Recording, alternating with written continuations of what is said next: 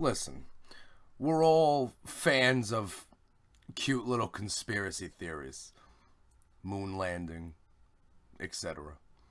This QAnon stuff, this needs to be stopped. Dyze in your house.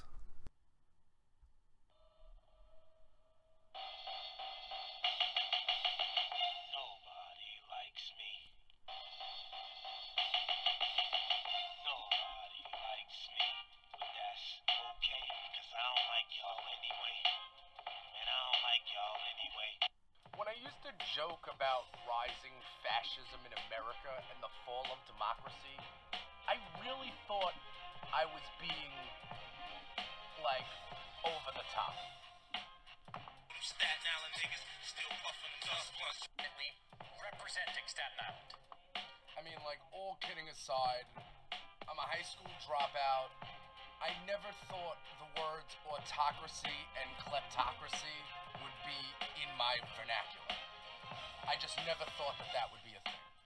Staten Island niggas still puffing dust plus. It's very, very difficult and frustrating to have progressive ideology living on Staten Island, or as I call it, North Texas. Example, your weed dealer pulls away and he's got a Trump Pence hat sitting on his back windshield. This is real life.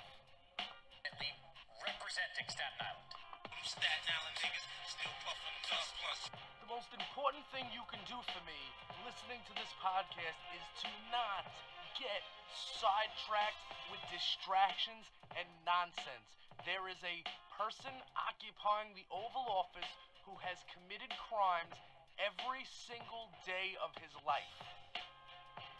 And the only way to combat this is not to look at polls, it's to go vote in November. Staten Island niggas still puffing dust plus. Representing Staten Island. Want to hear a little story about some of those people who are going to be voting in November? I'll tell you. People that value guns over children. People who think the South will rise again. People that think ending slavery was a failed experiment. White nationalists. Representing Staten Island. Staten Island niggas still puffing dust plus. Be a part of ending the rise of fascism and the fall of democracy in America by keeping it locked to East Coast Radio, Dyze in your house, and hit the polls in November.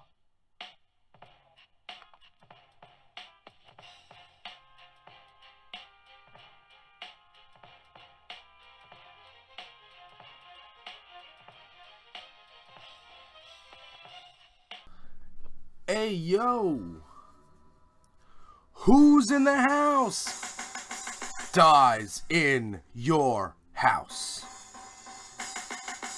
What is the word, peeps? What goes on? It is Friday, and we are back with another action-packed edition of Dyze in your house.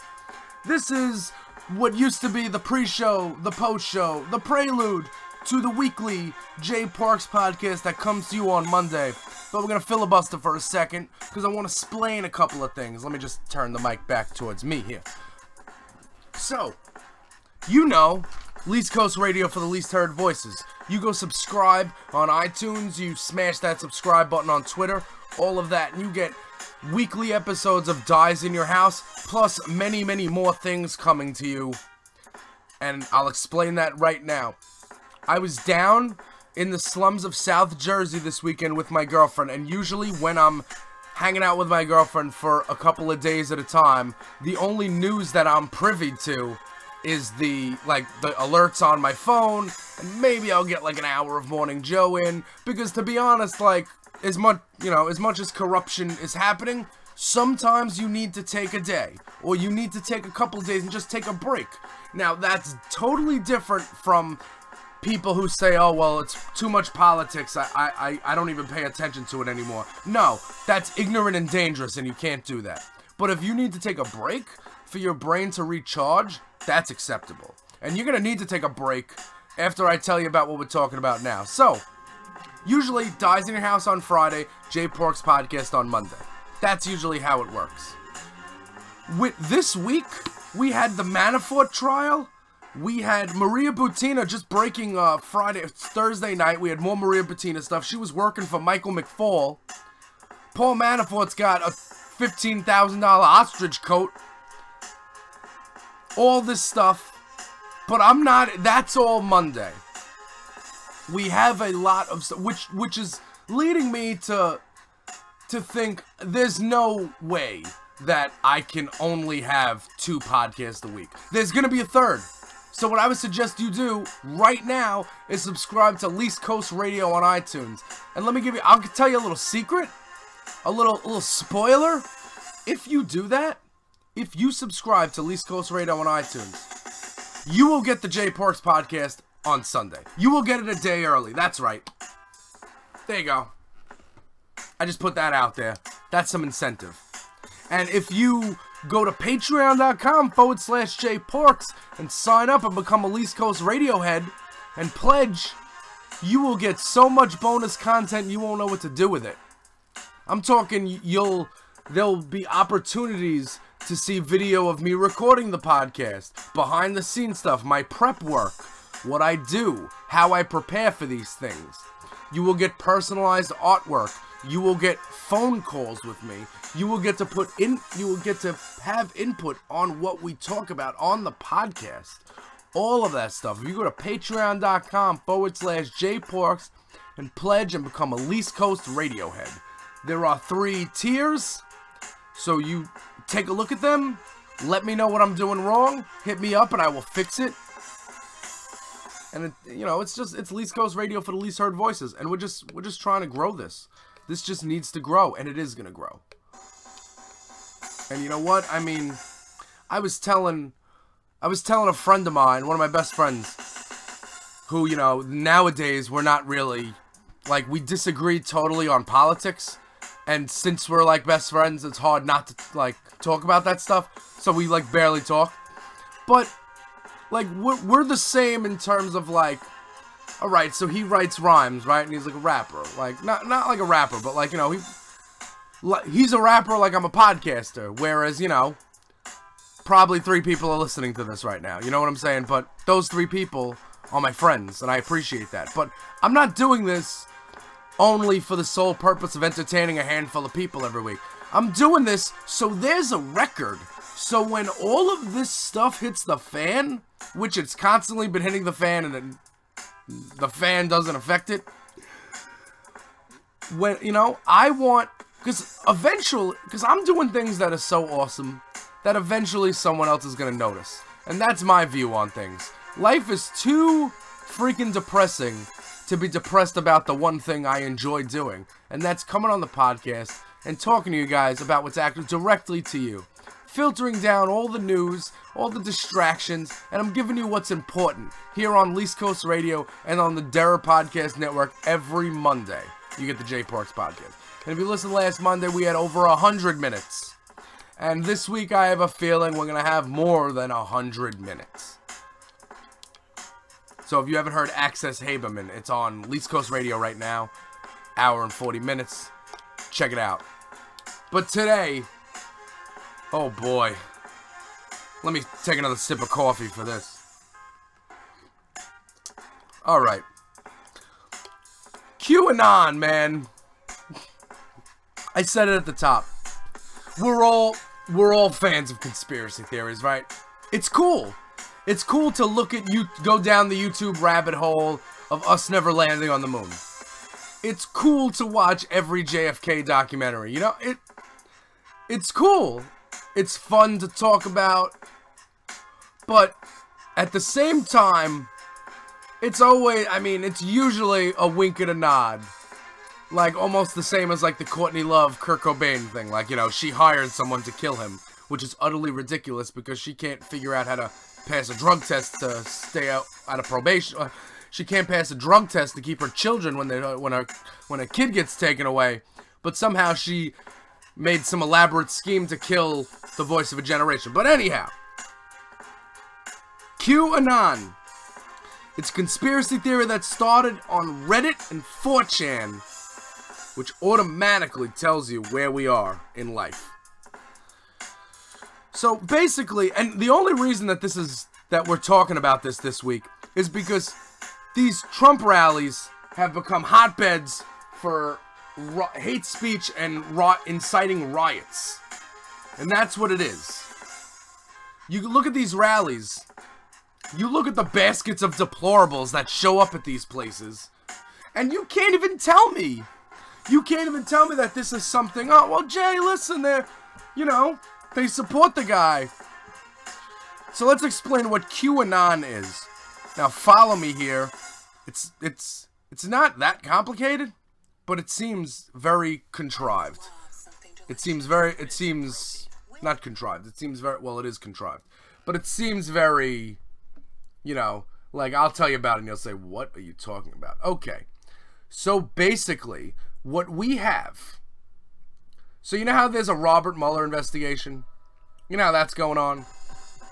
So Robert Mueller is investigating collusion, conspiracy against the United States, Russian meddling, and anything that comes out of investigations into the Trump campaign and Russia.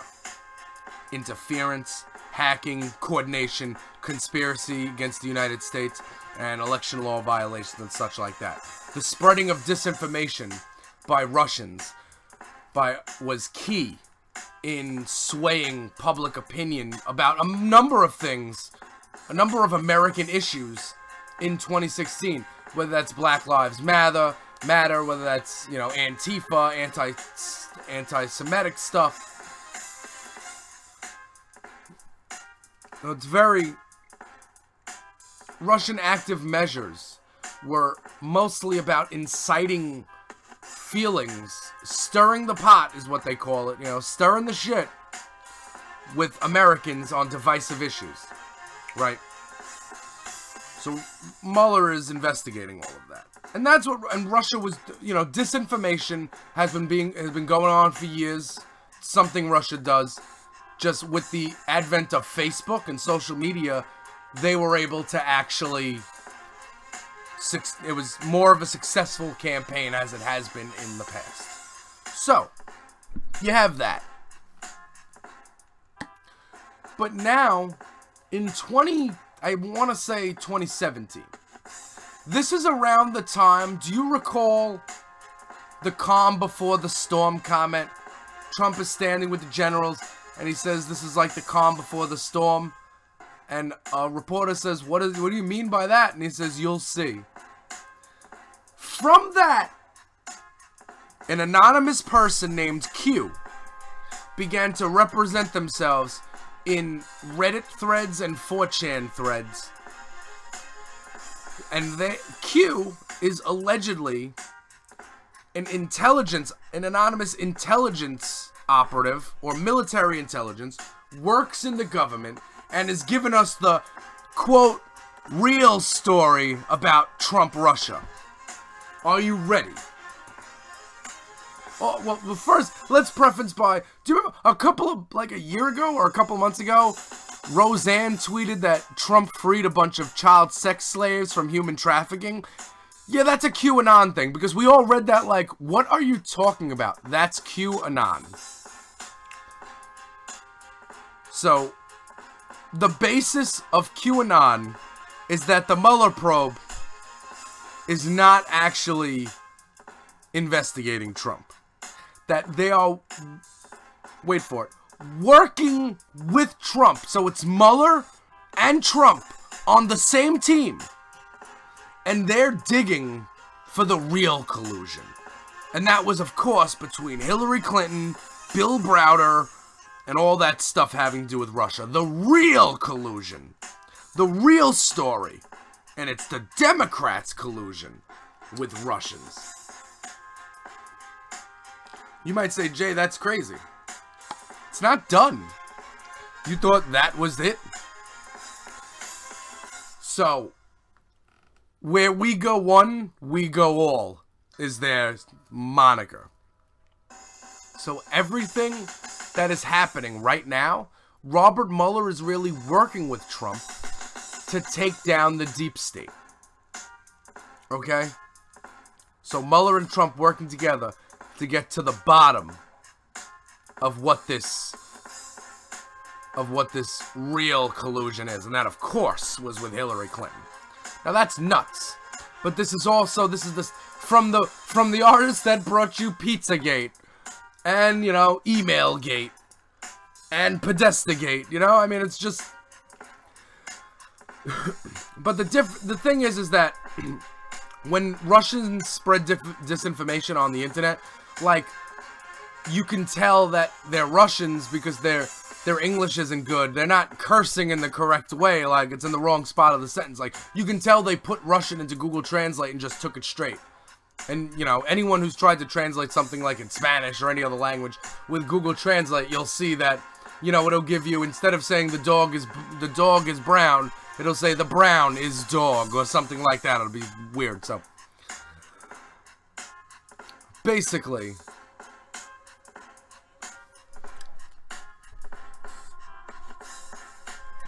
this is all just some deep state conspiracy, and that's why Trump surrounds himself with, quote, all the generals, because he's getting ready to take over from the deep state.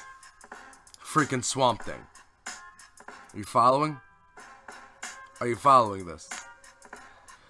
They're also QAnon. So, you know, listen, if you want to be in the shadowy corners of the internet with your conspiracy theories, that's one thing. But there was a Trump rally in Tampa the other day, and this is where it gets dangerous, guys.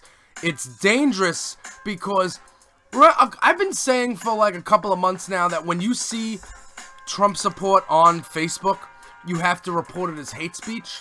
When you see Trump support on Twitter, you have to report it as hate. And I'm not talking about support of tax policies and, like, if you're a rich white guy, the rich are getting richer. You know, whatever. But, like, if you support Trump supporting, like, Charlottesville, both sides, you know, stuff like that, then what you... That's one thing to keep that in the shadowy corners of the internet. But at the Trump rally the other night, people are showing up with signs that say, "We are Q," and Q shirts. And they're screaming at Jim Acosta from CNN. And we'll get into more of Jim Acosta on Monday because he walked out of the press briefing saddened and disheartened the other day. And we're going to talk about that. But so they chanted Jim Acosta, they boo him until he leaves. Like, and the inciting of violence, this is why you need to report it as hate speech, because it's hate speech and it's gaslighting, and it might be only 30% of the country, but it's dangerous, man. It's really dangerous to have that sort of speech come from the shadowy depths of the internet and actually come into the real world. Like, there's nobody with a pop-up, you know, shop, a pop-up kiosk on the street or in the mall talking about, hey, let me tell you how they faked the moon landing. You know what I'm saying? It's just something that's tongue-in-cheek that, you know, that we just watch the YouTube videos of. And, we, you know, you don't bring it out there. Now, the other dangerous thing is, it's one thing to have conspiracy theories backing, conspiracy theorists and whack jobs backing you. But to feed into it is like pouring gasoline on the act of gaslighting. It's like shining a light and gas on the gaslighting. And the only reason I'm talking about this is because sunlight is the best disinfectant for all of this. We need to shed a light on this. So Trump at the rally, where all the Q signs are, says, before I came to Washington, I had only been here a couple of times. Probably 17 times. And you know what I'm getting at. Sounds like a simple statement, but really, it's a nod because Q is the 17th letter in the alphabet. So, you have the guy occupying the Oval Office is feeding into the conspiracy theories and actually giving them like a wink and a nod like, yup, I'm with you. What is going on with our society? Where we go one, we go all. The deep state plot. How long has this been going on?